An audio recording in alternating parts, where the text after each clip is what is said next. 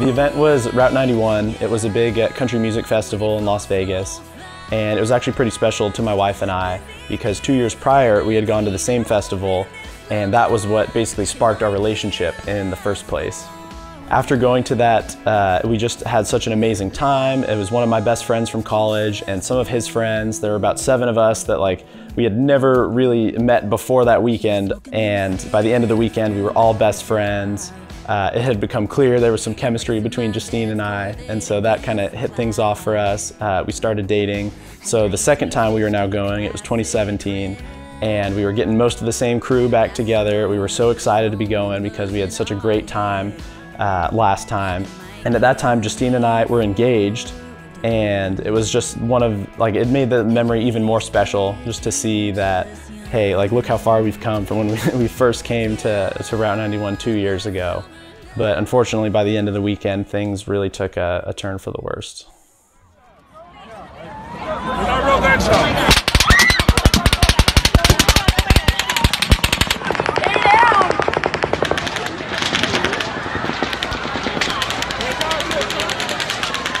Oh my God, they're still shooting. Oh my God, oh my God, oh my God, they're still shooting.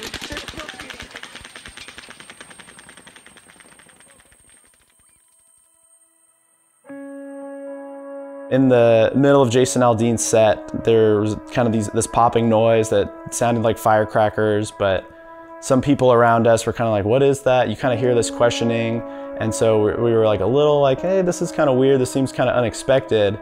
And then once we saw people dropping and hitting the ground and everybody laying down, then we realized there's something way worse going on. When we were on the ground, and just looking around and seeing everybody else on the ground, and had heard some things and continued to hear these popping noises. The music had completely stopped at that point. And yeah, I just remember thinking oh my goodness, this is a shooting. I was almost preparing myself, what is it gonna feel like to get shot? When that thought first came in, I remember just being completely paralyzed with fear. I just didn't know what to do. And then in the back of my mind, I remember hearing just this voice that said, hey, you're gonna be okay, but you need to get Justine and everyone else out of there right now. And I knew that was God. Even though I couldn't really pray in that moment, I just felt his presence, and I heard that, and immediately the popping had stopped, and I looked around, I found Justine, I found my best friend Liam, and I said, hey, let's go. We need to get out of here. We saw people running off to the side, and we just booked it out of there. Thank God we were able to do that. We got away and no one got hurt.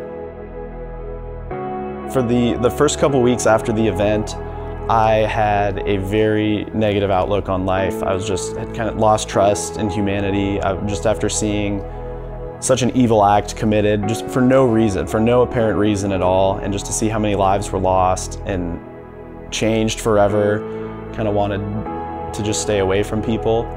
But thankfully, during those weeks, I was able to get plugged in with a therapist right away. And the other just really interesting thing was when I came back, at Loma Linda during our second year, we have religion courses, and the course I was in was God and human suffering. Sitting down and reading through biblical passages, reading through other religious beliefs about why there's suffering in the world, what purpose, if any, does it serve, and from the two aspects of getting professional therapy, but then also having this class, was so helpful to me, just to continue that healing process. And I don't think that would have happened if I wasn't at Loma Linda.